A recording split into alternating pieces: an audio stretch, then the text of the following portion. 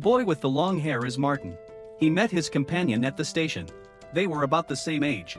And they were both runaways. So they became fast friends. 19 years passed. A man's body was found on the construction site with his face mutilated and no hands. Due to the inability to confirm the identity, the case was stalled. So the local police invited Anna, a federal agent, to help them.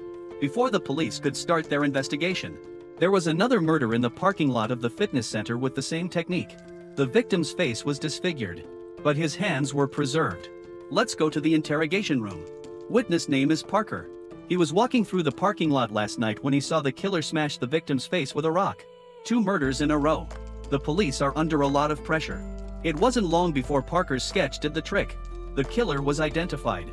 Although Anna and her partner entered the suspect's room, Anna noticed signs of prying at the top of the